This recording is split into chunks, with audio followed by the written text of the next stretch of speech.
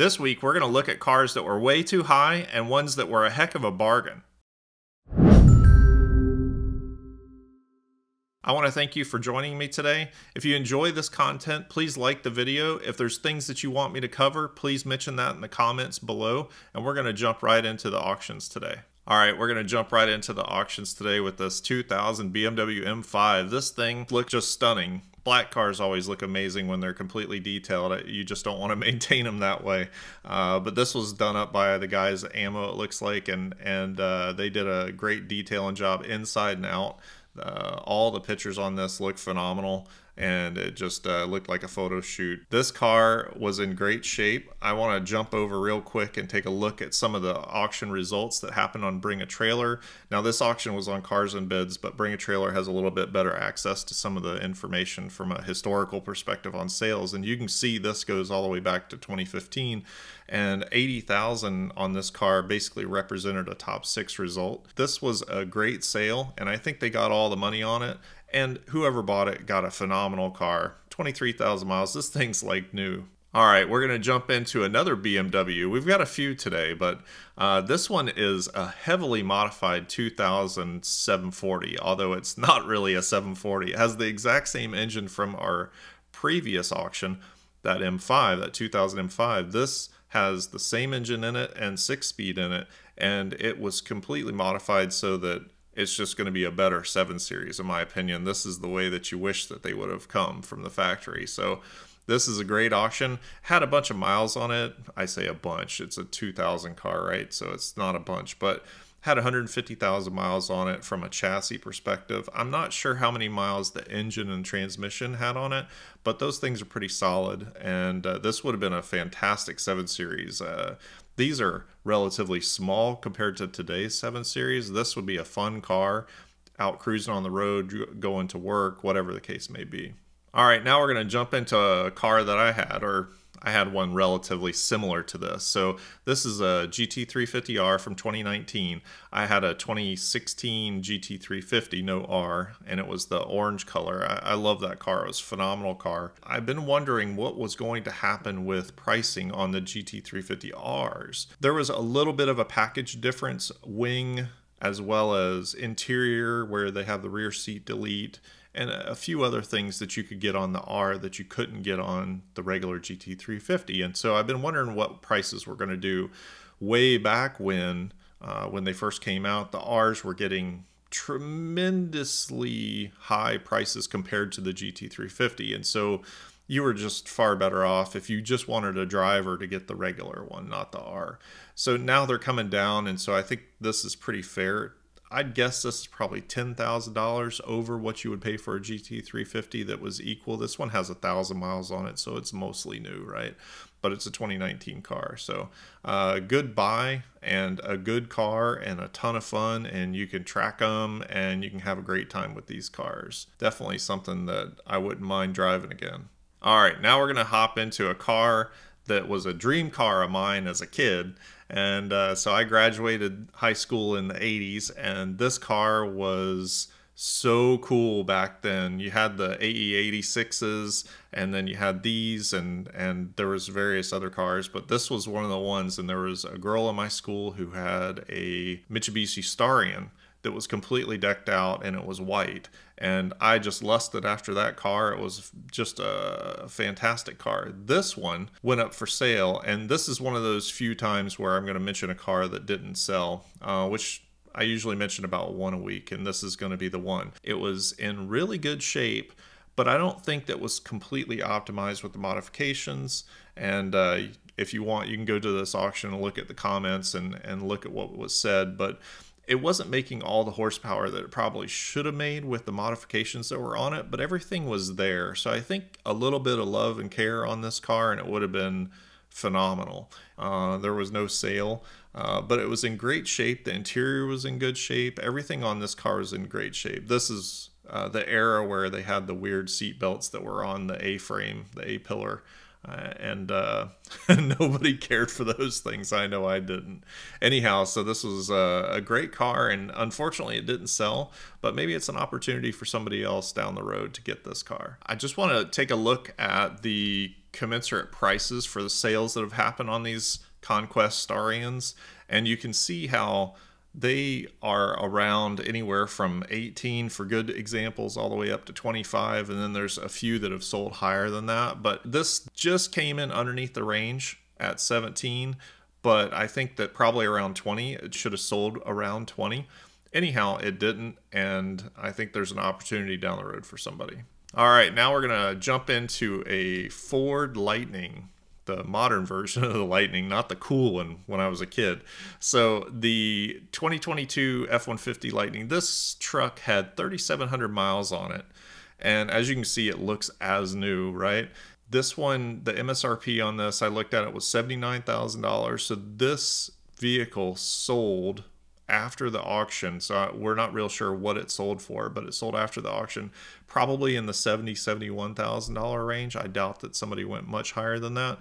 So this sold for $8,000 less than MSRP, which I think is a decent result for a used car in today's world for low demand. So these prices have come down dramatically. You can remember when these were getting over 100, and so now prices are kind of coming back a little bit to normal. There's a few examples of vehicles, and we're going to show a couple where the prices were way out of touch with where I thought reality was, but I don't set prices, the market does. And so this is a good example of where things are coming down, and it's a little bit of a, I wouldn't call this a deal, but it's more reasonable. All right, now we're going to transition over to our Bring a Trailer auctions. Before we do that, thank you for joining me today, and hopefully we have some really cool stuff coming up down the road, and if you subscribe to the channel, you will not miss it. All right, now we're going to hop into those auctions on Bring a Trailer. The first one's a big one, and when I say a big one, I mean it's a big one from a result perspective. So this is a 93 Corrado. I had an older Scirocco back in my day, and I enjoyed that car, and I always wanted a Corrado, but it was just out of reach at the time. And so this is the one that I would have wanted. And so Corrado VR6 with a 5-speed. This thing only has 47,000 miles on it. Now you'll see this price, 45 grand on this car. So when I first saw this, I'm like, that is a high price for this car, and I had no idea how right I was. So if you take a look at the chart on this one, and this is just Bring a Trailer, right? But this represents the highest price for a Volkswagen Corrado ever on Bring a Trailer. At 45 grand, it wasn't even close. Second place was 37, I believe. 36,000. And that was a lower mileage one. This was presented very well, and it got quite a bit of activity. And it got the #1 result, and so pretty cool in that regard. Tons of pictures on this. It looks like it's new, and or close to it, and so really cool. Another car, by the way, with the seat belts coming up the A-pillar. So all right, now we're gonna hop into something a little bit different, and so or a whole lot different. And so this is Isuzu ELF Camper. This was really cool, and this is another one of these imported Japanese vehicles that have been brought over and are selling on the market now. This one had 58,000 miles on it, which is really low mileage, and it was set up in a pretty cool manner from an off-grid perspective. It had a little bit of battery, it had a little bit of a solar panel, nothing crazy, but a good setup nonetheless. And if we'll just go ahead and look through some of these pictures on the interior, you'll see that it was set up pretty neat. Had a nice little dinette there, and kitchen, refrigerator, and it had some AC inside the vehicle as well. And so this is a cool camper, and it got 30,000. The RV market has taken a heck of a beating. This represents a pretty good sale in my opinion at $30,000, and so this little niche might be doing okay for these Japanese campers that are coming over, and this might be a little bit of an outlier from an RV perspective. The higher price Sprinter vans and that type of thing are really taking a heck of a hit right now though. All right, now we're going to hop over onto a different auction, the one that was very significant for the Bring a Trailer family, And when I say family, I mean the actual company, Bring a Trailer. And so this was lot 100,000, and it was the Bring a Trailer 240Z. And so this was their actual car. They've driven it around the country. They went to different events with it and done different tours with it. And they've done a lot of things with this car. And so they auctioned this car off, and you can see it got a tremendous amount of activity, 894 comments, which is out there, and it got $124,240, and all of that goes to the Piston Foundation, I believe was the charity for this, including the buyer's fees. This is essentially setting up a scholarship for the amount of people that they can fund off of the $124,000. So I think this is a pretty cool auction, pretty cool charity, and they got a really good result. All right, now we're going to hop over into a little bit of a different car, and one that I haven't covered too much on here.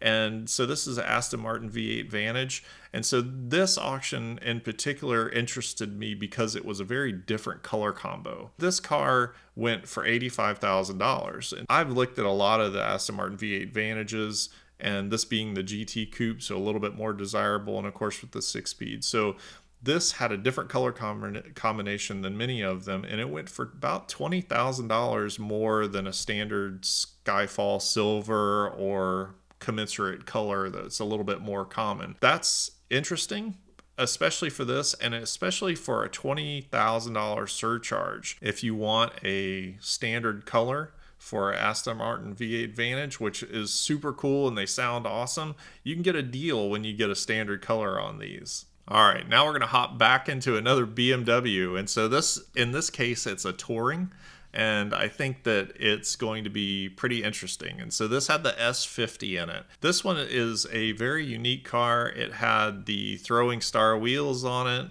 and it looked fantastic. And so it was presented really well. It was in great shape inside and out. And I'll go down so that we can take a look at some of the interior photos. So tan leather interior, it looked great. And it had some blemishes, obviously. It's not a new car, but from a touring perspective with a good engine, stick shift in it, it went for 23 grand, and I think that that's a pretty decent result. And I think you could say that it was well bought and sold. And so, but I wanted to just briefly touch on another Touring that sold, and that was this M5 Touring. And so these were hard to get. And this is a Euro spec, and you can see that it went for 38 grand. And so quite a bit more than the 525i Touring with the engine swap. This car, really cool, same wheels. It looked fantastic. It had a lot of miles on it for one of these cars, and they're certainly capable of it, but 142,000 miles on it was a fair amount of miles on this car. I think that this was presented well also, and it looks like it's in great shape. And it was probably a fantastic buy, and whoever gets this is going to be very happy as well. You can see the interior still looks quite nice, and so it was taken care of through its ownership. All right, now we're going to hop into what I consider to be one of the highest overpriced sales of the week, and that is this 911 GT3 Touring 6-speed that was a paint to sample color, which was this British racing green, and it had a different interior in it as well, and it looked striking. And this was a car that MSRP'd for about $215.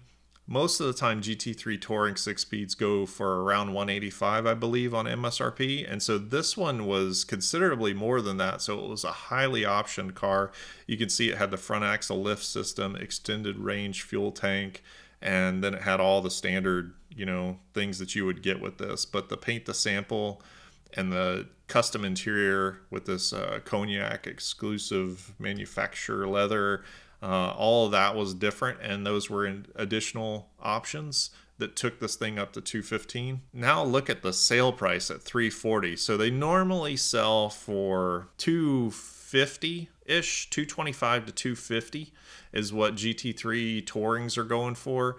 And this one went for $340. You could say that 100 over MSRP would be one thing, but this thing went for 125 over MSRP. And so Everybody loved the color on this. There was a lot of comments of people saying that they were going to go paint their GT3s British Racing green so they could get a result like this. And it's a little bit high in my opinion, or maybe a whole lot high in my opinion. And but nonetheless, they loved it and they bid on it, and somebody's going to pay $340 for this car. All right, that does it for the auctions today. So really interesting week, I think. And so we're seeing some of the fallout from what we talked about in the last couple weeks, where we see some prices in the market going up and we see some prices going down depending on where it is. You know, if you're looking for a touring car like the BMWs that we looked at today, those are getting decent prices. If you wanted a deal, there's some BMWs out there as well as some Mercedes that are out there that are some pretty decent deals. And so you can get them. You just have to kind of look a little bit and wait and be patient. 911s, they're going up. The 911 GT3 Touring that we looked at, obviously that's in bonkers land as far as I'm concerned. But if you have the money and you want it and it's the color you want, then you know, that's the way to go, I guess, instead of waiting a year and a half. I'd rather have the 340 for that car, but nonetheless, so there are prices that are just shooting through the roof. And then we see this area where there's some opportunity out there, and you know, some of the older Mercedes coupes and convertibles and those types of things, those look like pretty good deals. And thankfully, we see some falling prices on some of the standard production vehicles, whether it be Ford F-150 Lightnings or standard GT350s or whatever the case may be. It looks like we're seeing some normalization in the market. We still have the RVs where they've fallen tremendously. So there's opportunities out there with those as well. All right, that does it for today. I want to thank you for joining me. And I think we had some cool representative auctions of both sides of crazy high and bargains. And so if there's things that you see coming up that you want me to cover, please send those over or put them in the comments section below, and I'll make sure that I take a look at those for this upcoming week. And we'll see you out there in the next one.